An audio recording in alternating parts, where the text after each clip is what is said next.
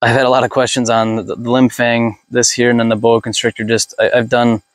I did a video for the boa constrictor on the bench, but that only paints kind of half the picture. So I wanted to get out here. I meant to get out here a lot sooner, just with other things going on.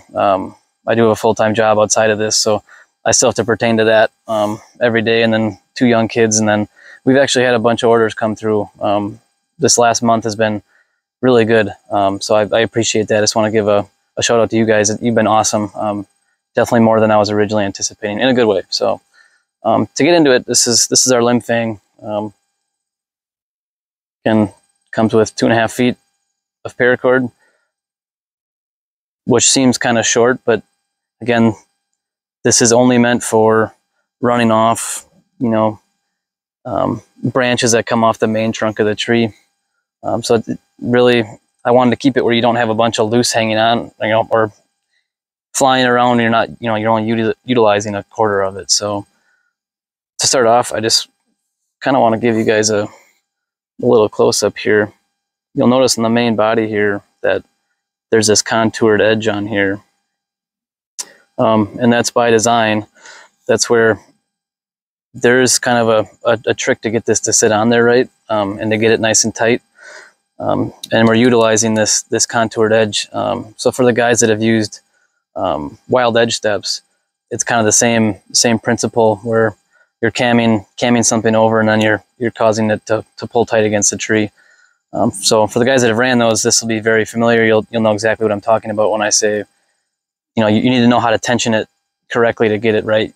So you can't, it's not meant for you to pull it tight. There's some certain barks and certain trees that you don't need to cam it over. You can just literally stick it on the tree, wrap your paracord around, and just pull as tight as you can. But there's certain trees that you need to tension it over with using this cam technique. So just to get it on here, all you're doing is wrapping it around. Now, I should say, for me, being a right-handed shooter, I want this contoured edge to face down the tree, face me, and then the bow hook be shooting up the branch and then off to the right. Again, if you're left-handed, obviously it's opposite, but once you do it once or twice, you'll know which orientation that makes sense and what you need.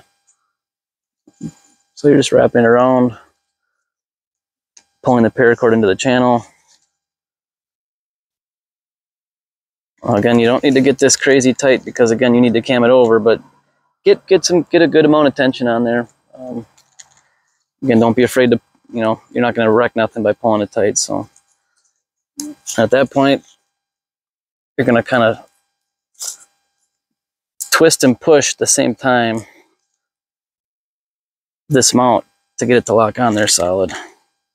And at that point, again, I can pull on there pretty good. What I'll do is I'll wrap this loose end around. And I'm kind of a freak when it comes to loose ends dangling, stuff like that. I'd rather not have stuff dangling if it's windy out. It's just more for a deer to see. At that point, you're hanging your bow. Again, it's quick. It's very versatile. I don't remember the exact amount of degrees that this bow hanger can swing each way off the top of my head. I want to say it's like 40, 45 or 40 degrees each way. So you can handle a pretty steep tree. Again, you can see how steep this branch is running off the tree, and it handles it just fine. The hook will automatically adjust to the angle. You don't need to set anything. It's free floating on a pin. It hinges down to where it needs to sit. At that point, again, this weighs just over an ounce. So I'll kind of show you what I do or how I keep it stored. Just me personally, again, if you want to throw it in a backpack, your pocket, you won't even notice it's in there. It's so light. So make sure to take your bow off the tree